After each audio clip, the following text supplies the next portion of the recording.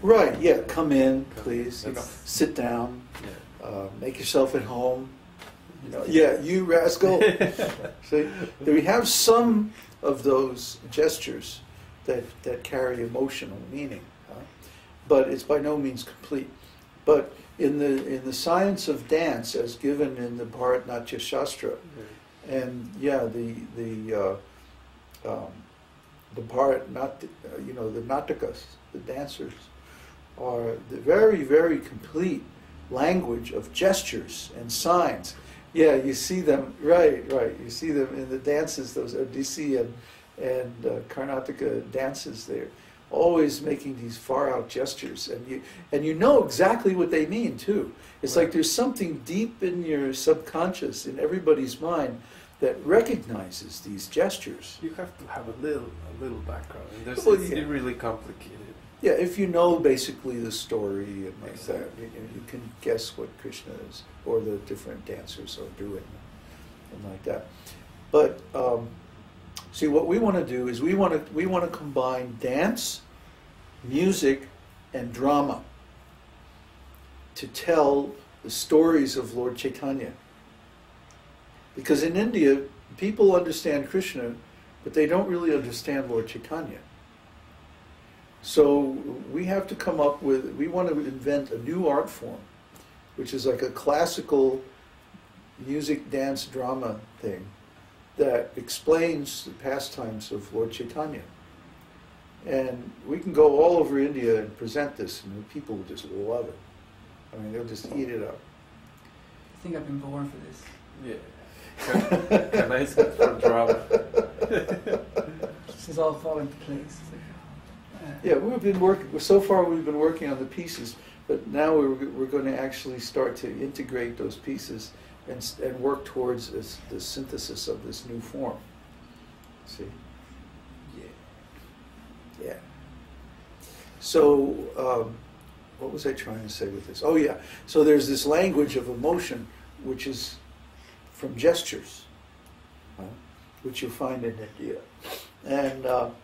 Then, we'll get a dance teacher to teach us all this, and the talas and all this, and we'll have a drummer. I want to hire one drummer, basically, who just works with us, and, comes in the afternoon or something like that.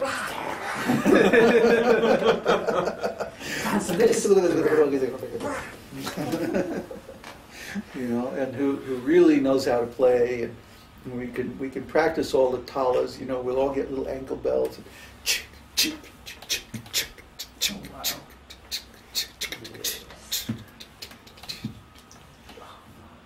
Yeah. That's a good way to face 2012. Yeah. Ankle bells and the holy name. Yeah. Now Krishna will protect it. If we do something like this, Krishna will certainly protect us. I have full confidence. Yeah, so we can do these things, and we'll get someone to come and teach us how to the swaras, how to sing, how to play the instruments. We'll have hire several musicians and like that. They're so cheap. You can hire a musician, full-time musician who's really well trained up for just like a couple thousand rupees a month or something, and they'll come every day and they'll train us in singing, and see, like, I don't have the patience to do this. But my vision is like, my vision is like really big. It's like I want to do these really far out things, So it's like I need people that I can like say, do the Rag Marva in A flat, and they say, okay. I don't have to like, go, hey,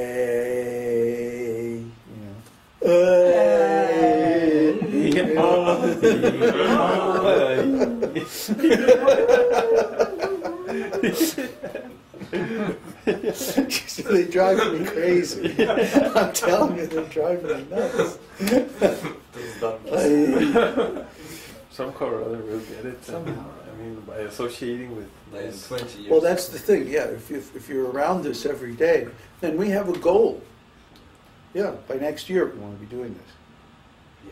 Yeah. I'll do it tomorrow. No, but nicely. Nicely, yes.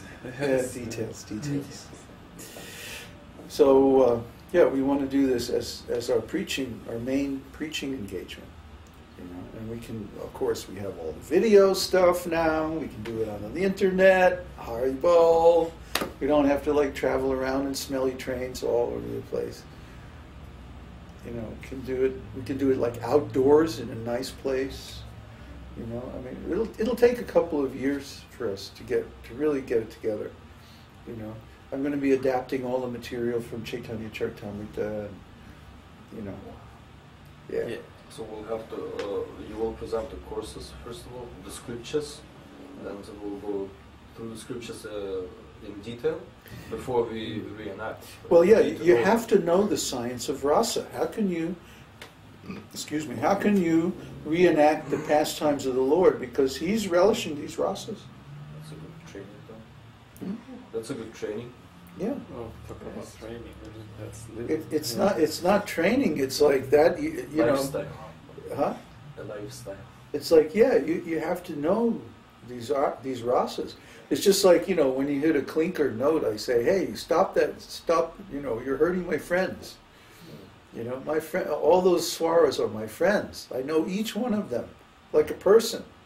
You know, every person, you know, they have a certain mood and a certain nature, and you kind of know what they're going to do or how they're going to respond to particular situations and like that.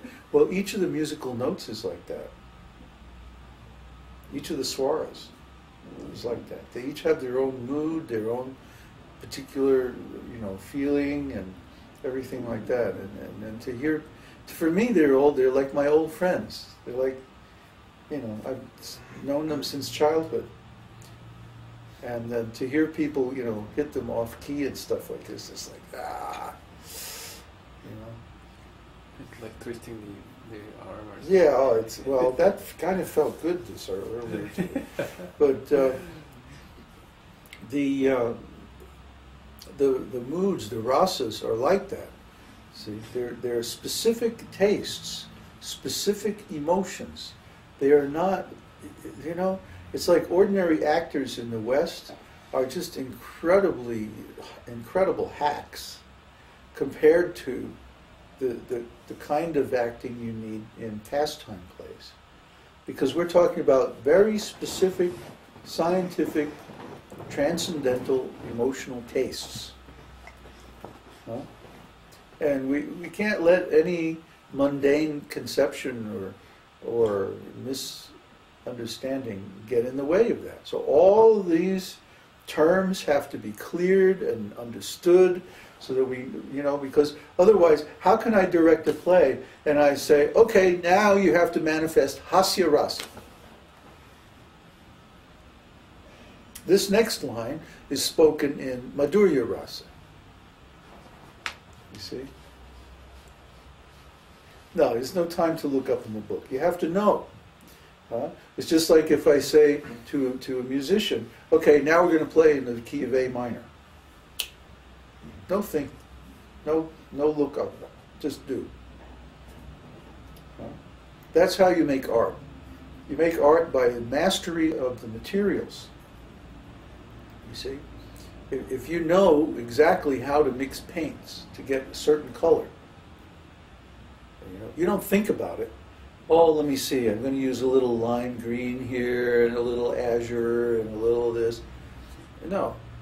You just say, oh, okay, no. Boom, and do your painting. See, a real master artist doesn't have to think about technique. The technique's automatic. So we have to become expert in writing, in emotional analysis, in lyrics and rhymes and rhythms and dances and gestures and all underlying the whole thing, the science of rasa. And then the different artistic techniques are simply different ways of expressing that rasa in a certain medium. See? So this is people think, oh yeah, those Hare Krishnas, they're just some kind of weird religious fanatics. But actually, there's this great science, this deep culture behind every single one of these so-called religious beliefs. It's actually very scientific. And if you know these things, it just opens up incredible realms of consciousness and inner experience that are beyond anything that you can experience in any other way. You can just sit there under a tree, you don't have to do anything. Just sit there and think of the Lord's pastimes, and you're there. And then you just create the mood, and then, Lord Chaitanya used to say, Mora mana Vrindavan. My mind is Vrindavan. He would create Vrindavan